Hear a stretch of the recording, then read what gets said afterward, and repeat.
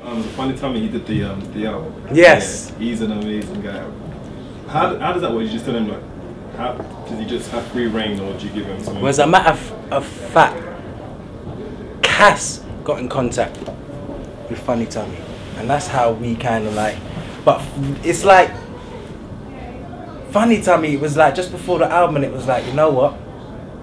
We need this artwork, and we don't just want it to be like we need this painting or whatever. And he came up with the illest painting.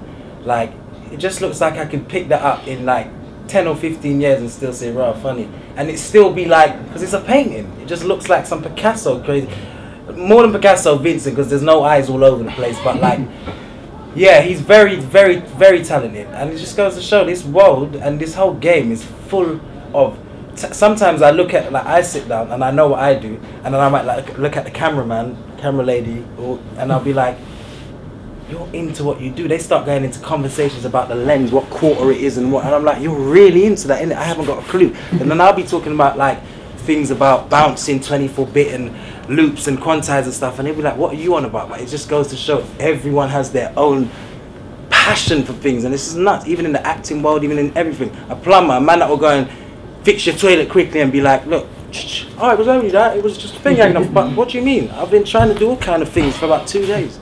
It's mad just how things work, but yeah, it's nuts.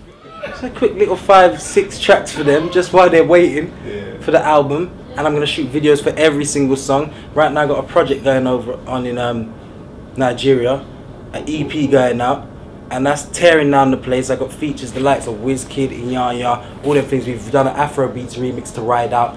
Well, I'm covering all areas. I'm not just thinking about UK. I'm hitting off all the spots and I'm doing a lot of things. So definitely, maybe around September time, maybe look for the album. But within the next 3 weeks, look out for Possession with Intent, because that's going to be coming. It's going to be a free download. You can just go and get that and just listen to some new music.